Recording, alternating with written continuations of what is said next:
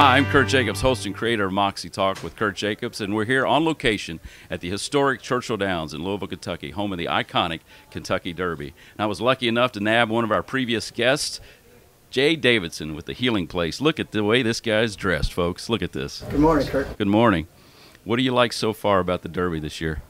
Well, I always enjoy the Derby because at the Healing Place, we have a backside program for recovering people on the backside. Mm-hmm. So I always get to come back during Derby week, Dawn at the Downs, to see Linda Doan and the people that are working here on the backside, helping to provide a recovery program. Mm-hmm. But more importantly, just to get to see the horses and see the crowd, see all the beautiful people that come out to see the Derby. That's great. Yeah, the outfits are unbelievable. So, question for you: how many derbies do you think you've done so far, roughly? Only about 10. Only? yeah.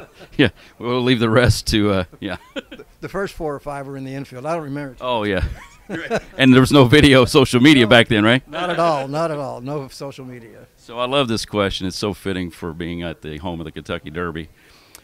If you could name your own horse, or you owned it, what would you name it and why?